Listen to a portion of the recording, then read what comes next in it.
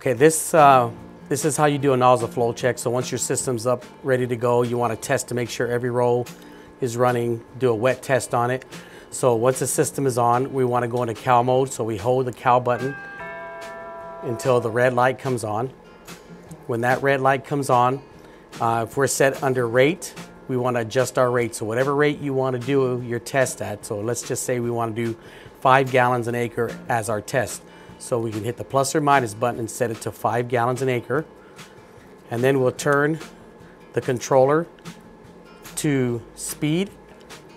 And this is where we're gonna put our test speed in. And you can put any test speed you want. If you're doing, 4 miles an hour, 5 miles an hour, whatever you wanna test it at, simulate what you're gonna be doing in the field. You set your speed there. Once that's set, and the cow's flashing, it's telling us with a red light that it's in calibration mode.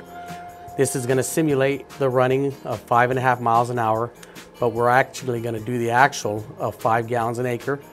It's in auto mode. We wanna make sure it's in auto, not in manual, because if it's in manual, you'll have to manually throttle it. But we want it in auto, and then we're gonna push it from run to hold. From hold to run.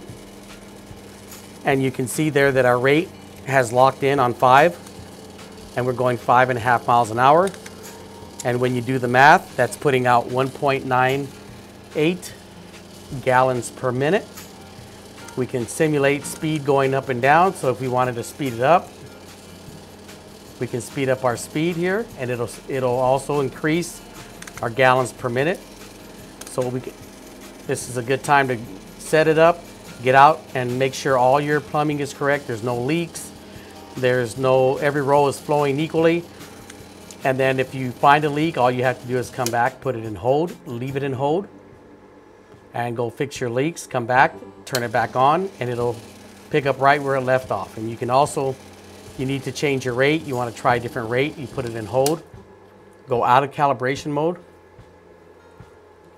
go back in, and you can set your rate.